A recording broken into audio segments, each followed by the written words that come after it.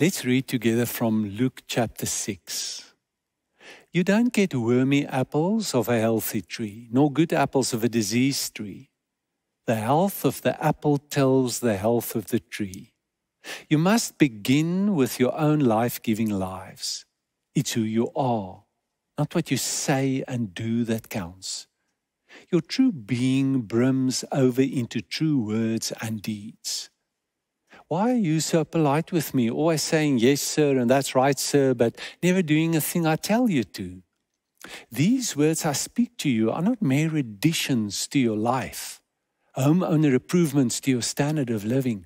They are foundation words, words to build a life on. If you work these words into your life, you're like a smart carpenter who dug deep and laid the foundation of his house on the bedrock. When the river burst its banks, it crashed against the house. Nothing could shake it. It was built to last. But if you just use my words and Bible studies and you don't work them into your life, you're like a dumb carpenter who built a house but skipped the foundation. When the swollen river came crashing in, it collapsed like a house of cards. It was a total loss. Friends, today, it's not going to be a normal sermon or a teaching.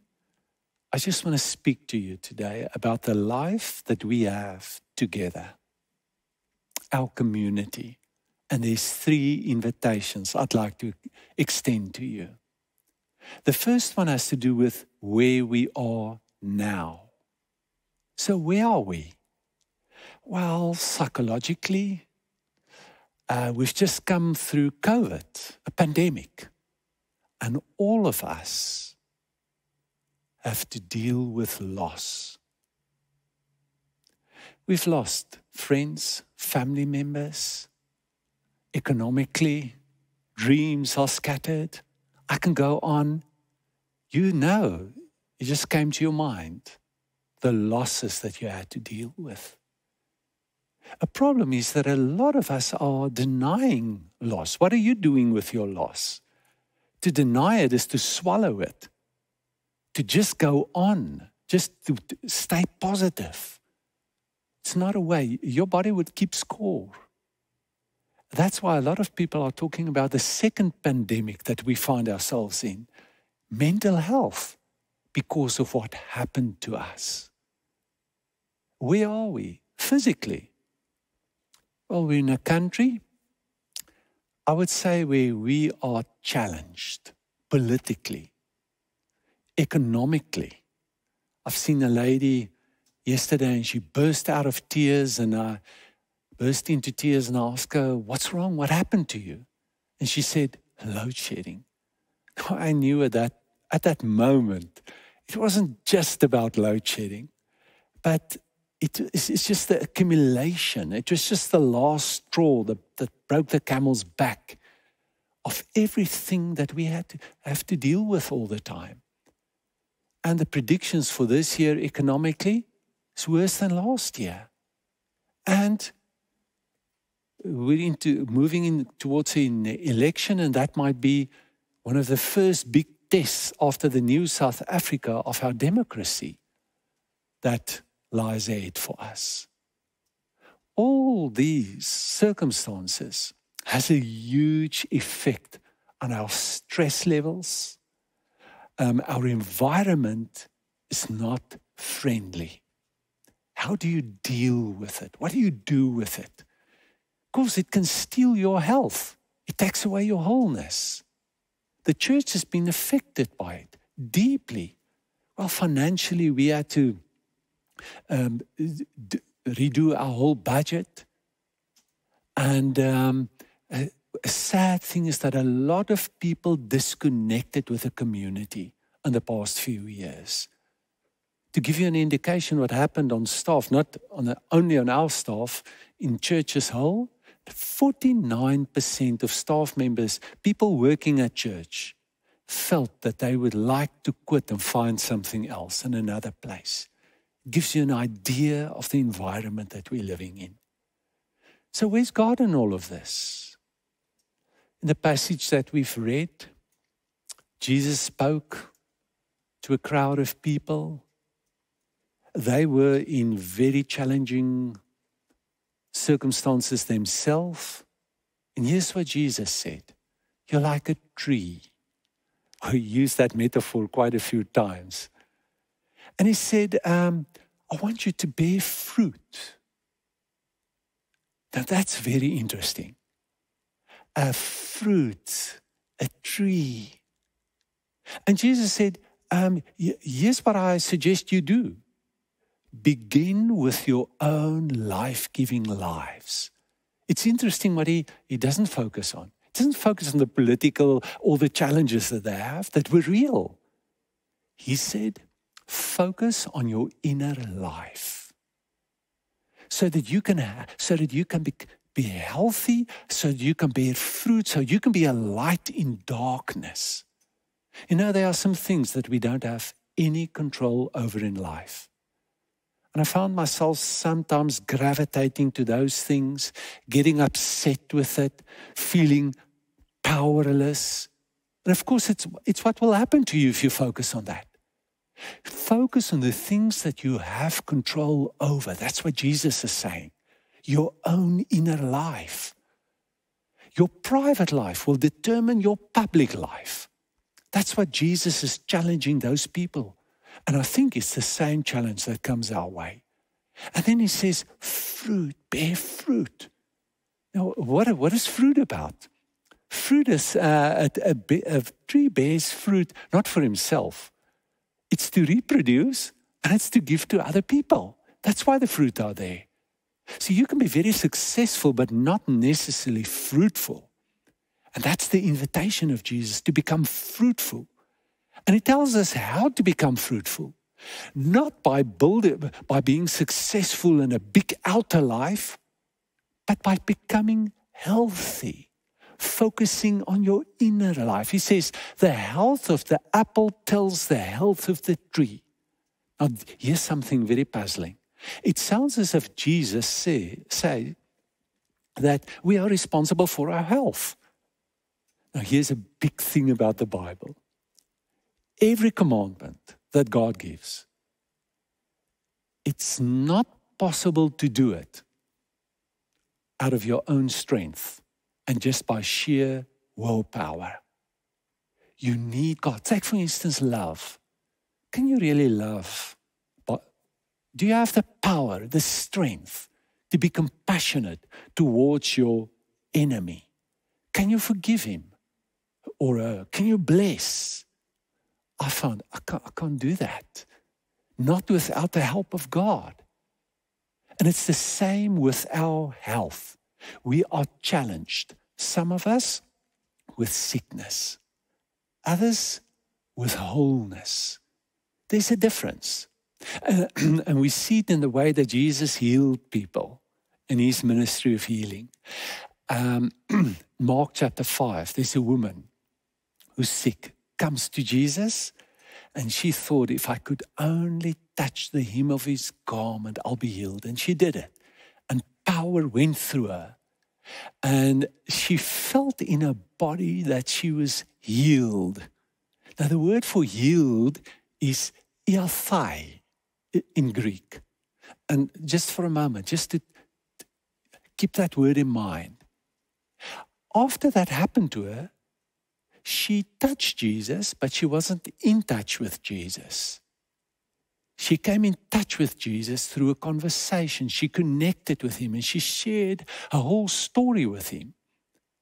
And what happened to her, at that moment, she was made whole. The Bible says, thy faith has made thee whole. And the word for whole there is 𝗧𝗍𝗍.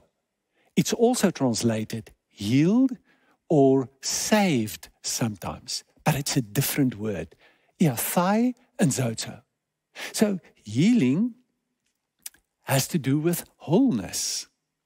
You can be healed physically, but not made whole. The 10 lepers that came to Jesus, he healed all 10 of them. Only one came back to him and said, thank you. Jesus said, where's the others?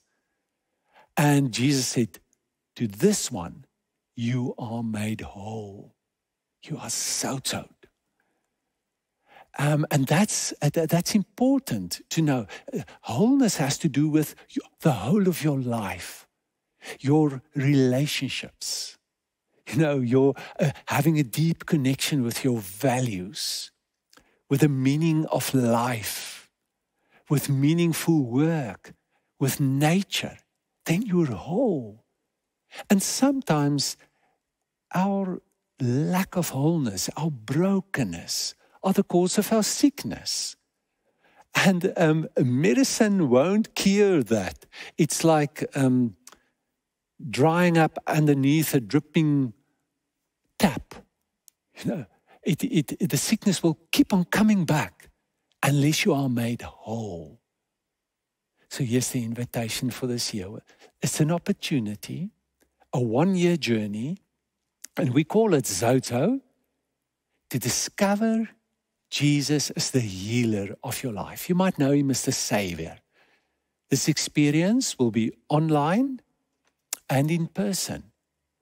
All the input you'll receive, the reading work, as well as the stuff that you've got to listen to, the presentations, the teachings, and we'll get together 4 times during the year to practice something together. You'll receive a practice by doing it so that you can integrate the stuff that you've learned. And all the information is available on the web. The next invitation has to do with our journey. I remember a decade ago when 𝗬𝗏𝗏𝗀 became a part-time teacher on staff. He was here for about a week and he came to me and he said, Johan, what's this journey everybody's talking about? And he caught me a bit off guard and I had to think about it and get words to describe it. And I said, well, I think it has to do with following Jesus. It has to do with spending time with him so that we can learn from him, so that we can become like him. And we we follow him as a community as well. It has to do with this idea that the 3 big movements in Jesus' life was to go deeper, to move closer to other people, and to go further into the world with hope, with healing, with ministry. And that's what Luke 6 is all about, that we've just read. In the passage that we've read, we heard his teaching. The passage just before that, we get to know him in the way that he lived, his life. And here's what it's all about. He prayed during the night. That is going deeper in his relationship with the Father. The next morning, he elected 12 disciples to share his life with, to share his life deeply with. That is going closer to other people. And then in the evening, he multiplied bread, he taught, and he healed people. That's going further with his life. Now, how do we do that? Practically. We've developed a funnel that is just a little picture to give you an image. And we developed it over the years. That it actually brings together our vision, our mission, our philosophy, our strategy in a very simple way. Here's our idea, practically to live this life. To receive the word. And that primarily happens when we get together, just as it happened there. A lot of people got together and they listened to Jesus and they heard the word and they received the word. Now listen to Jesus' teaching. The way that the tree receives water and find sustenance is through the word. Christian spirituality centers around Jesus and the word, his life and his teaching, a life with him. Jesus said, work the words into your life. And that's what we want to do. You first receive the word. And then by yourself, for that whole week, you work the words into your life. And the way that you do it is, we've got 5 P's, and we've got a 3-hour interactive learning experience where you get familiar and also found some tools with every one of these 5 P's. The first one is to find a place. And of course, to come with the right posture to that place. And then you've got to have a passage from the Bible that you sit with. You read it slowly, you take it in. And then you pray. Talk to God about it. Ask Him to enlighten you. Be sensitive to what the movements that's happening inside of your life. And then you ponder upon the word that you received. And then you just sit in peace, in silence, in contemplation with God. This idea, of course, it's a very old way that the first church prayed. And it's based upon that understanding. The old church father in the 3rd century said, when you receive the word, it's like taking food and putting it in your mouth. When you ponder about it, you start chewing it. And then when you swallow it, it's when you pray about it. And then when it's digested, it's when you just sit with it. And that's where you receive your energy, and that's where the food becomes muscle. That's where the word becomes flesh in your life. That's the first important place to start with a life with God. And then the next step is to share the word with other people. It's when you move into a meso situation, a smaller group of people getting together. That's moving closer to each other now. You just assimilate the word further if you listen to what happened to people who lived with this word and you share your story with them. And then to take another step is to go further with your life, to move outside. And that's when you start giving. By being a witness through service and giving a testimony to what God is doing in your life. And so it has to do with the 3 movements. It's physical, it's psychological, it's spiritual. The 3 movements that Jesus lived with. It's these 3 big commandments that we should love God, we should love each other, and we should go into the world. So the big question is, where are you in the journey? What is your next step that you want to focus on to grow in this journey? The last invitation has to do with invest. Now, invest is a fund that we've created years ago just to fund ministry. And our 2 big focuses this coming year would be on the community itself and on the outside, things that we want to accomplish. Now, first of all, our life together. We actually have 3 big, it looks like congregations to us. It's the in-person meetings that we have. A lot of people have lost contact. And we have a new leader that we've appointed. His name is Roland Jones, and he would preach next weekend and be introduced to the congregation and to everybody. And our big aim is to grow again and to establish the contact that we've lost with each other. The other focus is online, and we want to go further than just information, just downloading information online. We want to experiment and see what it'd be like if engagement can happen. So to take it further than just hearing something about it and getting connected to each other online and to minister online and in person. Of course, our dream and our think We should be a hybrid in the future. And then the other big thing is the ministry to our English-speaking members. It was a tough ball for us to keep in the air this past few years. We didn't know COVID was coming, so we weren't prepared for it, and we wouldn't have started the English ministry if we knew it. But there's an old Chinese saying that says, once you've mounted the tiger, you cannot dismount. So we hang in there.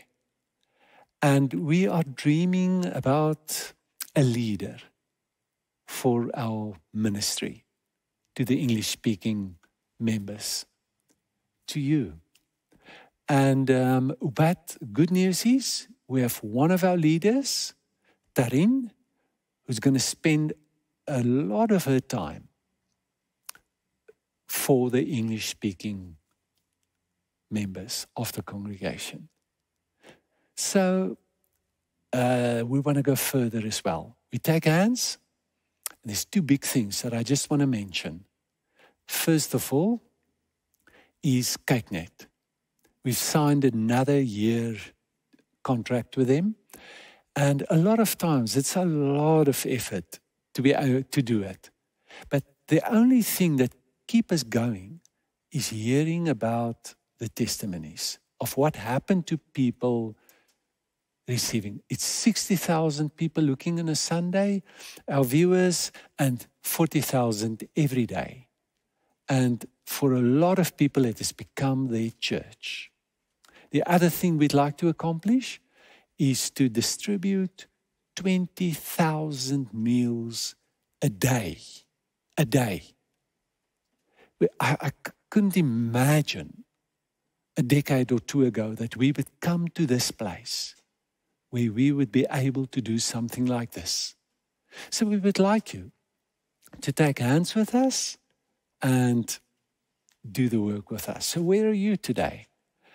The opportunity is there to grow in wholeness. You can register. All the information is now available on our platforms. Your next step on the journey. The journey will never end in this life. You'll never be able to get everything under your knee.